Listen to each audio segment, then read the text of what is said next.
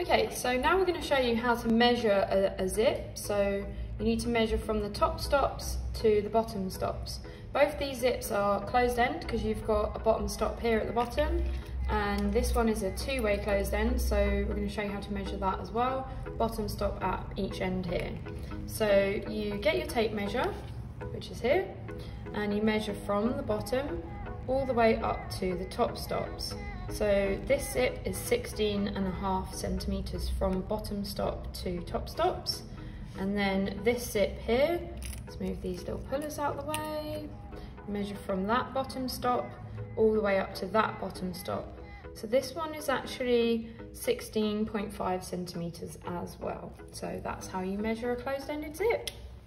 How to measure an open-ended zip, because you've got your open-ended box here and your insertion pins, and then that's a one-way open-ended zip, and then this one here is a two-way open-ended zip because you've got a puller at the top and you've got a puller at the bottom.